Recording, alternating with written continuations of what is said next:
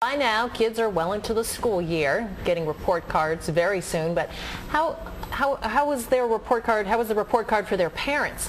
According to one study, mothers have a harder job today than maybe 20 or even 30 years ago. So how can we fix the problem?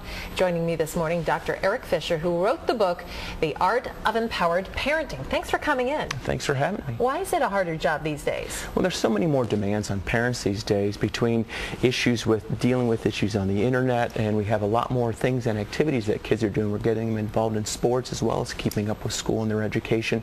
There's so many demands on the family these days. It's a tough job. So how do you get a handle on everything? Well, it's about managing your time, managing your children's emotion, and managing your emotion in the process. And that's where we developed the Art of Empowered Parenting to help parents really look at ways to approach their child's development as well as really ways to approach their own parental development. Because the key to being a good parent is really looking back at yourself and reflecting on your own strengths and weaknesses. So what do you suggest for people? What we suggest for people is to look at the way that they approach power.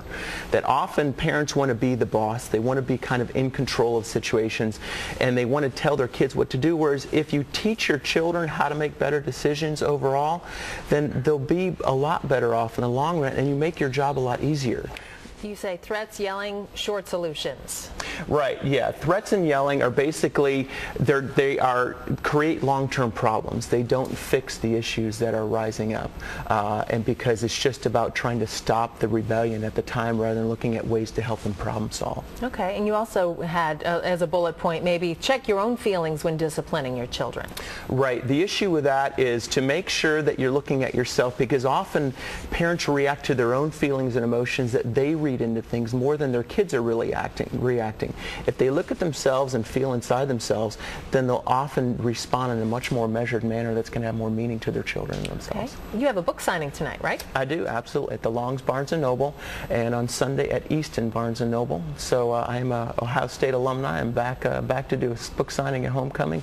A dream come true. Couldn't resist it. Maybe catch the game as well. Exactly. All right, today 6:30 to 8 o'clock at the Barnes & Noble at Long's Bookstore, and then over the weekend at Easton. Exactly. All righty. Thanks for coming in today. Thanks for having me. Good, Appreciate it. helpful tips.